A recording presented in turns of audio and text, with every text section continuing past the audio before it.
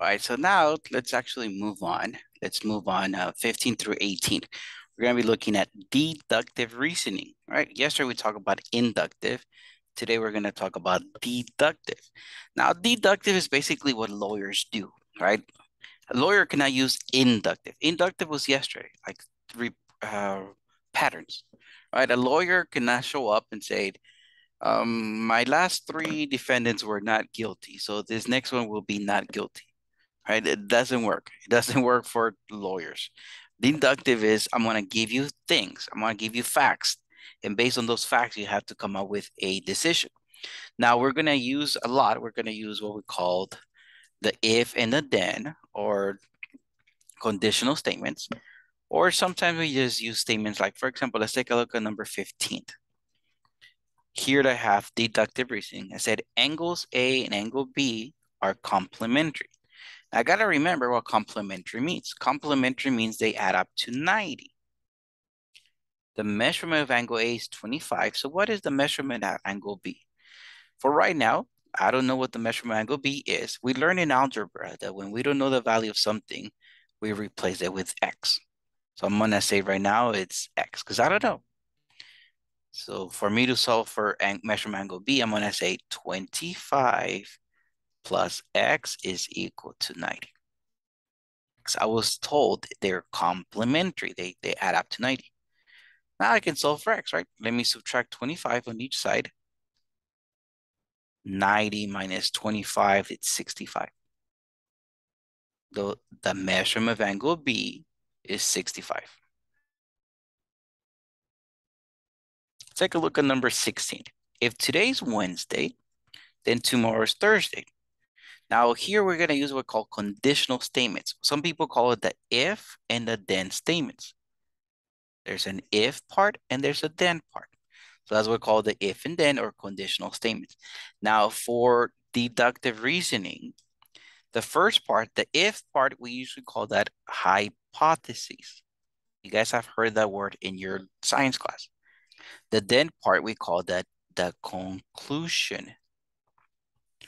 If the hypothesis is true, then the conclusion has to be true.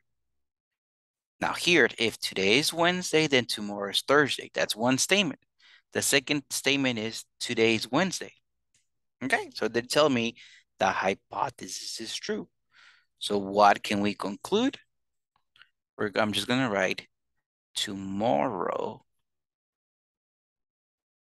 is Thursday. Yeah, that's true, right? Today is Wednesday, tomorrow is Thursday.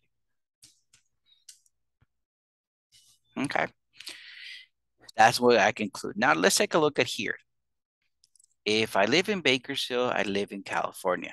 Now here, there's an if part. If I live in Bakersfield, and then usually there's a then part, but I don't have to because there's a comma. But for us to understand this better, then I'm gonna write then I live in California. Okay. Now that's my conditional statement. Here I have I live in California. So what can we conclude? Notice I didn't tell you the hypothesis was true. Remember, hypothesis is the if part.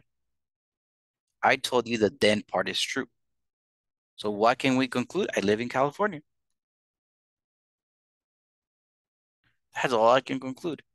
How do you know I don't live in, I don't know, Fresno or Lamont, Delano, right? I can live somewhere else in Bakersfield. In order for us to say, to get something from the first statement, if I live in Bakersfield, I live in California, my hypothesis, the if part, has to be true. Here's not given. Another way we're going to see it is here, like this one. There are four children, Amanda, Bill, Kathy, and Dorothy, that are in first, second, third, or fourth grade. So there's four kids and there's four grades, so one in each. Each child has a different favorite color, has a blue, red, pink, or green. Use the clues below to figure out what grade each child's in and what their favorite color is. Okay, so here, let's see. The fourth grader is a boy who does not like pink. Okay, so I see Amanda, Bill, Kathy, and Dorothy. I only have a boy. And it says the fourth grader is a boy. So, okay, so I know Bill is fourth grader who does not like pink. Okay, there he could say blue, red, or green. I don't know. So let me read statement 2. Dorothy is the youngest and likes blue. She's the youngest. So Dorothy is in first grade. She likes blue. So I know Dorothy's uh, grade level and color. Kathy is one grader ahead of Amanda. You notice Kathy and Amanda, they're one of them second grader, the other one's a third grader. But Kathy is ahead of Amanda. So I'm gonna say Amanda's second grade and Kathy's third grade. The second grader likes red. Okay, Amanda's the second grader, she likes red. Okay, remember the first statement, it says the fourth grader is a boy who does not like pink. So Bill cannot be blue because Dorothy's blue. Cannot be red because it's Amanda. He cannot be pink because he doesn't like pink. So Bill likes green. And guess what? Kathy likes pink. So in your homework, I'm going to ask for specific stuff, like kind of like, what is Amanda's grade? Or what is Amanda's favorite color? Or Kathy, or Dorothy, or Bill. But this is what we call deductive reasoning.